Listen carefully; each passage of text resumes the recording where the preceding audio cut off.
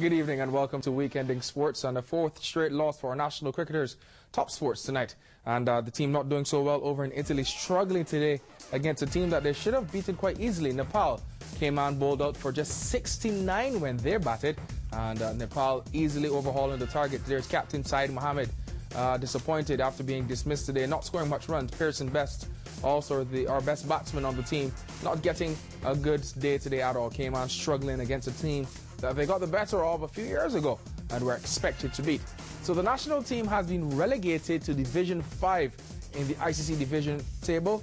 Cayman still has one more game left at the tournament against Argentina tomorrow, but national coach Theo Cuffy found the silver lining in the team's struggles.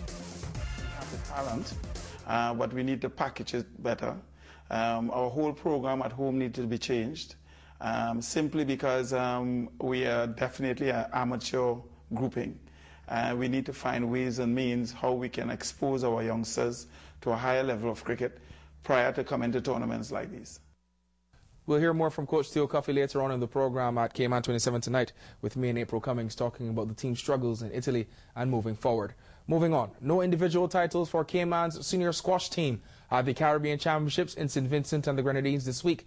Barbadian Karen Meekins and Guyana's Richard Chin are the new Caribbean champions. In the team play, Cayman's struggles continue against the rest of the Caribbean. The regional championships wrap up tomorrow in SVG. So it's been another busy week in sports the last 7 days, with several of our athletes competing around the world. Let's take this time now to bring you up to speed on what's been happening at home and abroad, in case you missed it.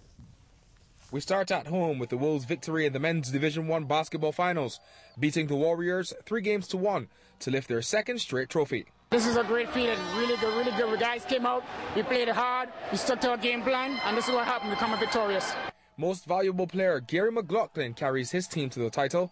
On the road, the national men's cricket team had mixed fortunes in Italy, winning against Argentina, but suffered 3 straight losses to the United States, Tanzania, and the home team. In Singapore, Seiji Groom, Lara Butler, and Elizabeth Wauchop compete in the Youth Olympics. Both Seiji and Lara lower their personal bests in the pool, while Elizabeth holds her own in the water in the girls' bike class sailing events. In the pool, Sean and Brett Fraser compete at the Pan Pacific Championships in California.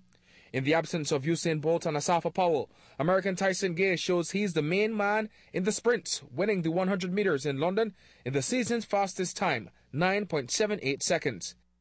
Get away cleanly, and it's a good start from Tyson Gay. It's an excellent start. He's away from Morgan Dix. Alongside him, Richard Thompson is coming, and Blake's trying to get into it. Dix is injured, but Gay wins it. So look at that! 9.78 into a headwind. That is an all-comers record. At the same meet, our own Sidonie Mothersille was 4th in the women's 200 meters as the Diamond League season winds down. That's it for sports this week. And for our Premier League fans, we're talking football. Champions Chelsea tried to keep their winning formula in the new season against Wigan tomorrow. In other key matchups, Arsenal face Blackpool. On Sunday, Manchester United tackle Fulham, and Aston Villa meet Newcastle. Some 9 Premier League matches on this weekend. Tune into West Star Cable, Fox Soccer Channel, and Sportsmax for all the live coverage from tomorrow morning early for all your football fans.